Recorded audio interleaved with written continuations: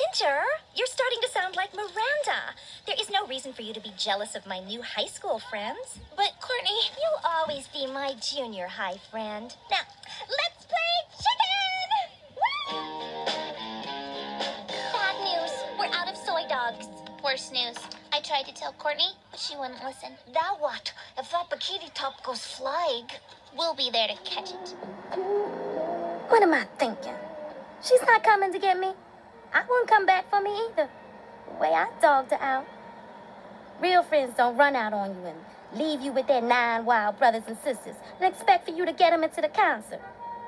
I haven't been a very good friend. Why should I be treated like one? Which is why I told him I didn't know you. Penny, did you hear everything I just said? Every word. And I meant all of them, except for the last part about you not treating me like a friend. Well, I shouldn't. You know, Dijonary, you always do this to me. You always take advantage of me, and I'm not going to be cool about it anymore. Either you're my friend or you're not. I'm sorry, Penny. I was going to do the right thing, but that third-story ticket was just calling me, and... Anyway, I'll be back at the house. Oh, come on, girl. You know I came out here to get you. I'll just never trust you again. Wait a minute. How can we be friends if you don't trust me? Oh, I trust you. I trust you to be the person I can't trust. How can you trust me if you don't trust me? Oh, I get it. You accept me for who I am.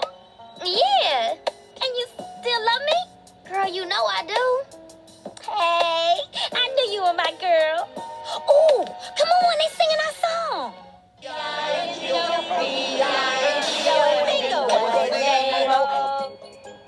Well, Oscar, it seems like you men enjoyed yourselves after all.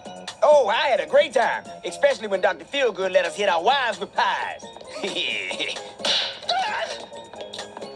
That's what we're supposed to do with this thing. Yes, gordito. Well, that Pappy had fun, didn't you, Pappy? Go